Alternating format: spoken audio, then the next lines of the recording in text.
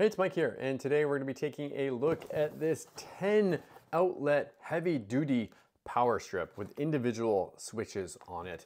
I received this from the company in exchange for doing a review. However, I'm going to give you my honest opinion on what I like about this and what I don't like about it. So let's open this baby up. This is a big power strip. So I could see someone using this like in a garage or just anywhere where you need lots and lots of outlets and you want them all to have individual switches with them. So we're gonna open this up, take this bad boy out of here. It's a big, this is probably the biggest power strip I've ever seen in my life. Yeah, this is huge. And you can see it, oh, it's gonna knock me in the face.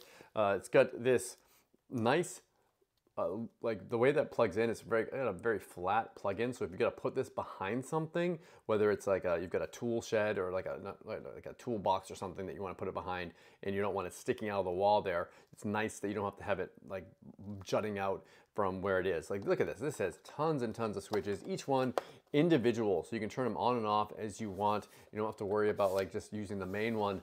You can actually have it so that you can do them all individually and not worry about them being on or off or whatever. But yeah, this is a big boy, a very large type of a power strip.